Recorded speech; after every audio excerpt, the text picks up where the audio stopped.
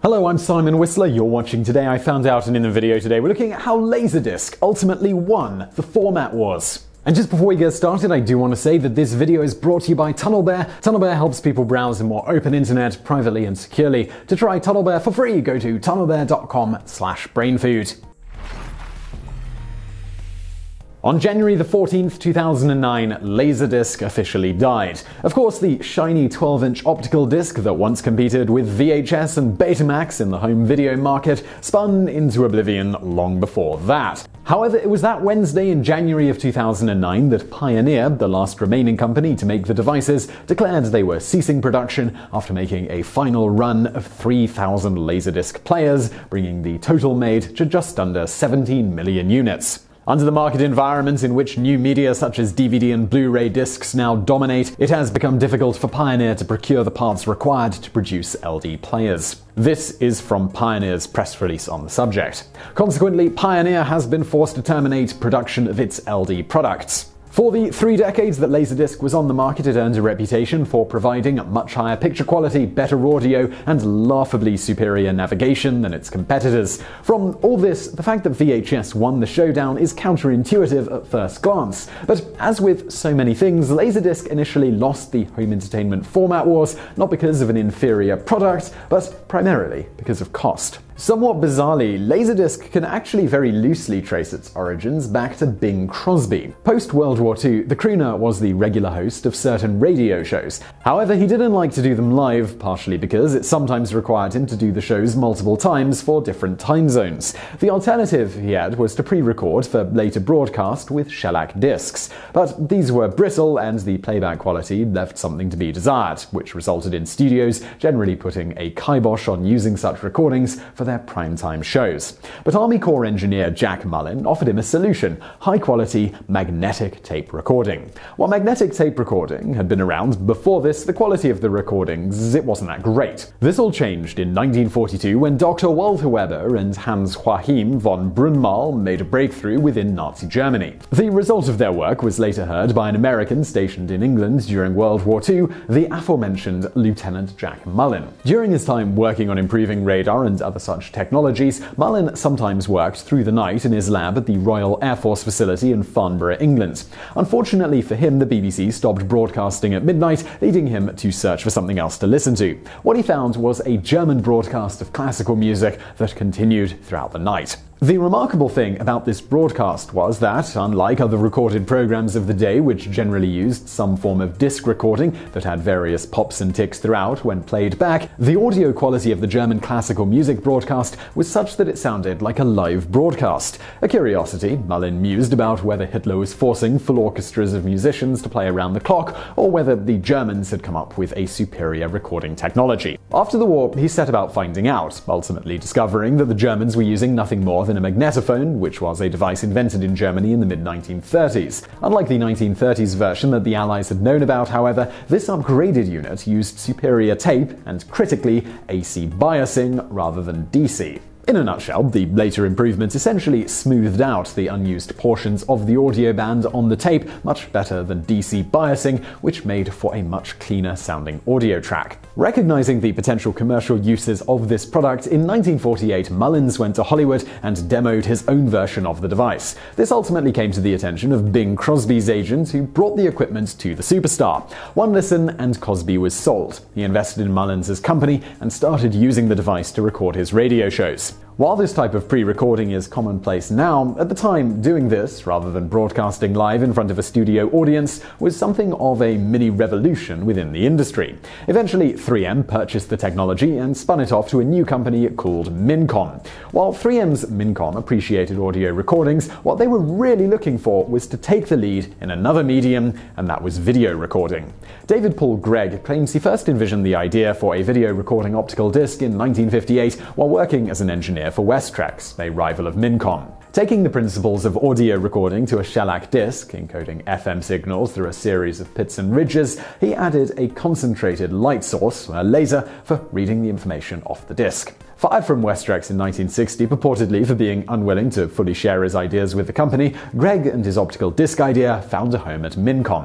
In 1961, Greg patented his electron beam recording and reproducing system, but still ran into a dispute with his new employer, reportedly for the same reason as his old, his unwillingness to give up control of his invention. Unfortunately for Greg, other Mincom engineers began to take components of what he was working on, creating their own prototype. By 1969, Mincom owned 19 patents for such a device, only 3 named Greg as a co-author, and was essentially out-innovating the inventor. Greg subsequently left the company to start his own, later selling his LaserDisc patents to MCA. Now let's flash forward 6 years. With television firmly entrenched, the next step for the entertainment business was bringing Hollywood movies from a dark theater to American homes. Previously, watching movies at home on demand was pretty much something only the most elite in society could do. Towards this end, in 1975, Sony debuted Betamax, and a year later, JVC launched VHS. Betamax had better picture quality, but VHS was lighter, cheaper, and could hold significantly more information than Betamax, at least in the early models. While Betamax and VHS battled in what became known as the videotape format wars, with VHS winning largely owing to major missteps by Sony rather than VHS being the superior format, Magnavox was working on their own in-home entertainment based on the previous work done by Greg at Mincom. This innovation, well, it was called DiscoVision, and no, we're not kidding. DiscoVision essentially just encoded analog data onto a disc, which was read off via a laser. Notably, this new technology had drastically better picture quality and audio quality than both VHS and Betamax. It was also capable of storing multiple audio tracks, which allowed things like director's commentary to be added. The discs for it were also much easier to manufacture and also in theory cheaper. DiscoVision was first released in December of 1978 and only in one market, and that was Atlanta, Georgia. The player cost $700, which is about $2,300 today.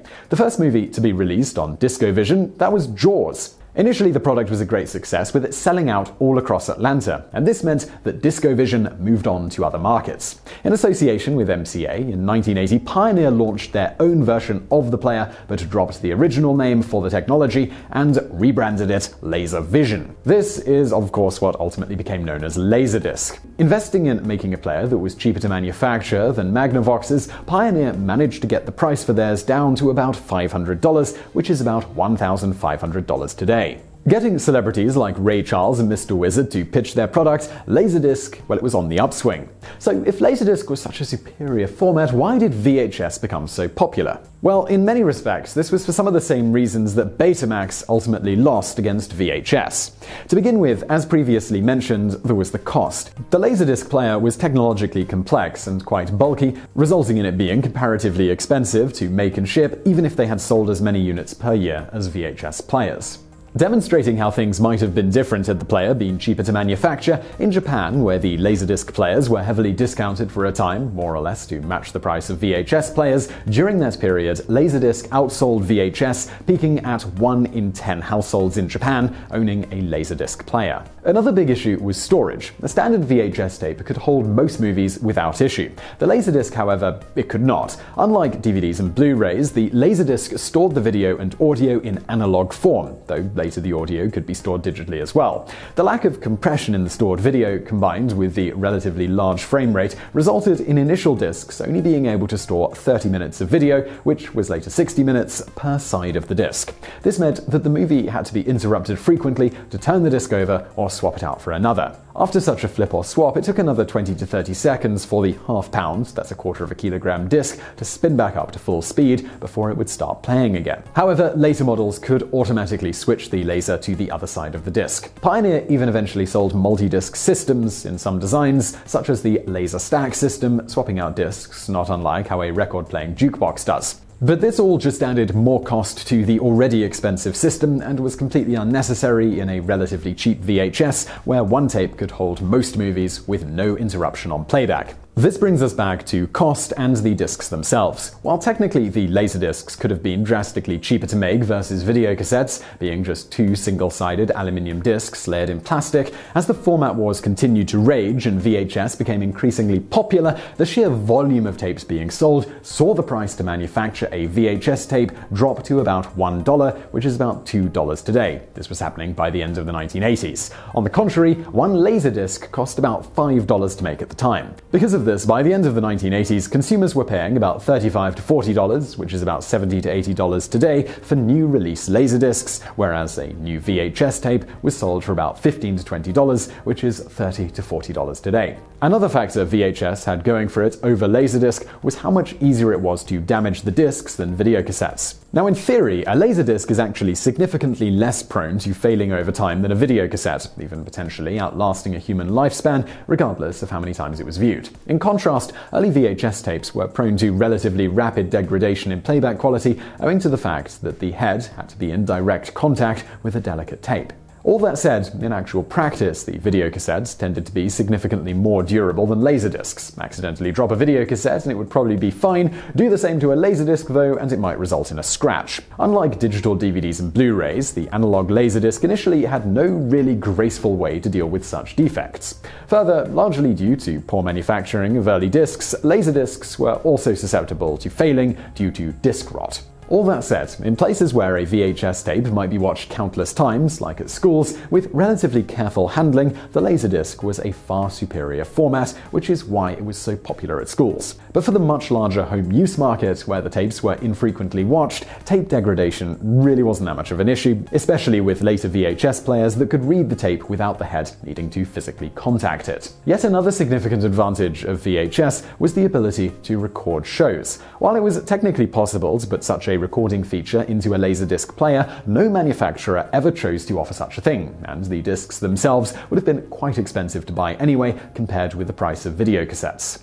In the end, as VHS continued its rise in market share, LaserDisc rapidly fell off, becoming more of a niche item for videophiles. These people simply wanted the best picture and audio quality and were happy to bear the cost. Now, you might be wondering what we're going on about, because the title of this video is how LaserDisc ultimately won the video format wars, so now you're probably wondering, well, how did they do that? Well, that's via its children, DVDs and Blu-rays, which were all heavily based on the technology pioneered by LaserDisc, albeit in a digital rather than analog form. When DVDs entered the picture in the mid-1990s, they spelled the final nail in the coffin of the essentially already dead LaserDisc. For starters, the DVD's video and sound quality rivaled the LaserDisc, though some videophiles would argue otherwise, preferring the analog format, which is why the LaserDisc players continued to be made all the way up until 2009, despite new release movies having long abandoned LaserDisc. Further, thanks to the compressed digital format, among other improvements, a full movie could easily be stored on a single side of a much smaller disc. And it wasn't just the discs that got smaller either. Technological advances combined with the diminished discs allowed for a much more compact, relatively cheap player. In the end, VHS won the battle, killing the LaserDisc off, but its offspring soon avenged its parents by killing VHS, and in doing so, winning the war against the videocassette format. And now for a bonus fact. Just as surprising as the fact that you could still buy a new LaserDisc player in 2009, Sony didn't stop selling Betamax players until 2002. Moreover, you could still buy brand new Betamax tapes up until March of 2016. The times of LaserDisc when Seagate released a sweet 5MB hard drive. The floppy disk drive was introduced by Sony, and certainly a time when you didn't have to worry about internet security. Sadly, today companies have access to a whole lot more than 5MB of storage, and they're filling up that storage with information about you and your browsing habits online. Bad times. But you can make this year the year you get serious about your internet browsing using TunnelBear. TunnelBear encrypts your traffic and routes it through the TunnelBear network, preventing companies knowing what you're up to on the internet. Not only that, but it can also make it look like you're browsing from another country, which is pretty cool. No more geographic restrictions. You can try TunnelBear for free when you visit tunnelbear.com/brainfood. And as always, thank you for watching.